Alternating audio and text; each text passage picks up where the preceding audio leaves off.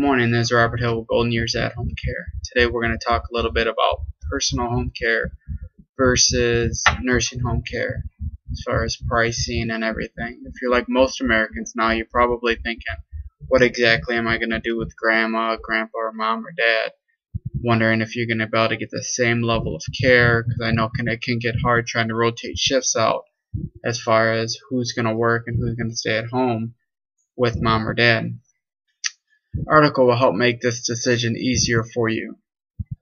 It's going to have the most up-to-date information for you. The first issue that we're going to discuss is the cost. A lot of people are like, am I going to even be able to afford at-home care? Many people believe that home care is too costly. It's not really quite true. Nursing care is actually on the rise. According to financial website of Genworth, the annual cost of private room care as far as being at a nursing home is $84,552 a year. Now, the cost of home health care on the otherwise is only $41,184. So you can see it's only about half as much. So the cost is cheaper, but now you're thinking, okay, now that I know that the cost is cheaper, am I still getting the same level of care since I'm paying less money? We're going to go ahead and take a look at the statistics and the facts. In a nursing home facility, there are usually a large number of clients with a limited number of staff. The reason for this is that the workers at the nursing homes are usually overworked for low pay. When there are not enough staff to proficiently do the job, accidents and injuries could tend to happen because they're overworked, they're already tired, and so accidents start to happen. Some of the common injuries or signs of an understaffed nursing home are bed sores, falls, bruises, insufficient hygiene, and much more. Many licensed practical nurses or LPNs will leave the nursing home due to such ratios as 1 nurse to 44 clients. So that's 1 nurse, 44 he's got to go through or she's got to go through and look at all of the individuals and try to make sure they're all set, as opposed to as if it's at home, it'll be like a one-on-one and they're always with that, almost like a bodyguard, but they're there to take care of it. How can a client get proper care with such high ratios, you're probably wondering. That is on the top of an individual already being put.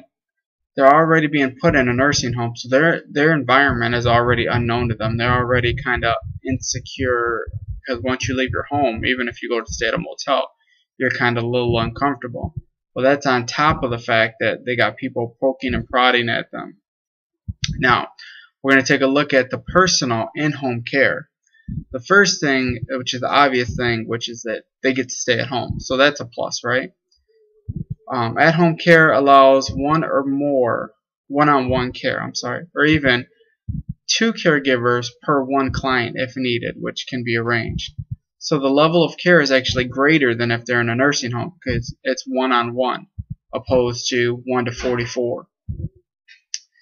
Nurses can still come out 2 to 3 times a week for checkup. They still come out and they make sure their blood sugars and everything, which even actually a caregiver can do.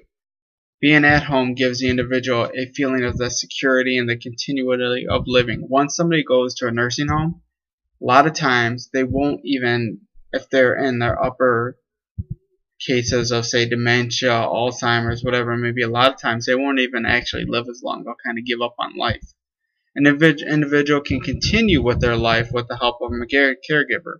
Putting a loved one in a nursing home may not always be the right decision, because if they're still able to get out to social outings and stuff like that with the help of a caregiver, then it's going to help prolong their life as well. Many factors can also lead to insufficient care. Always remember, safety comes before all. An individual always has to think about what is best on the terms of if they would want to sit in unfamiliar surroundings with the people they do not know and that they're being poked and prodded by. It's not necessarily always what we want. It's what's best for the individual that is being taken care of. Mom or dad would still want to get out and continue with their golden years with as much joy, compassion, and fun as possible.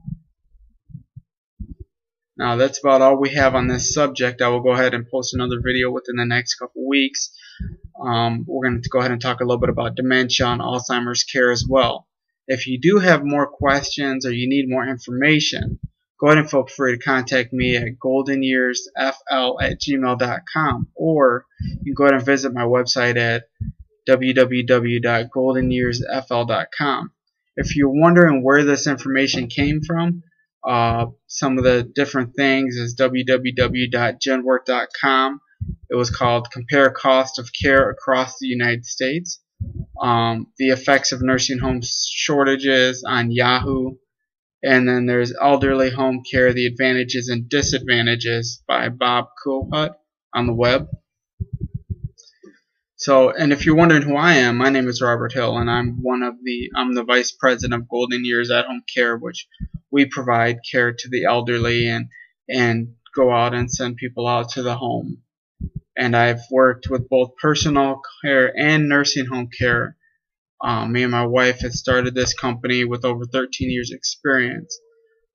We have been working with people, and a lot of times they say, I wish we had more people like you that actually cared instead of it being a paycheck. Because you really gotta have a calling for a job like this. If you're just there for the paycheck, the client's gonna see that, they're gonna pick up on it right away, and it's just, they're not gonna be happy, because who wants to be with somebody who doesn't even want to be there?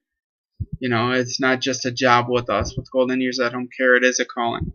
We strive to make sure that your family has a maximum level of service for your most affordable price. We serve all Central Florida counties: Osceola, Volusia, Orange, Seminole, and Brevard.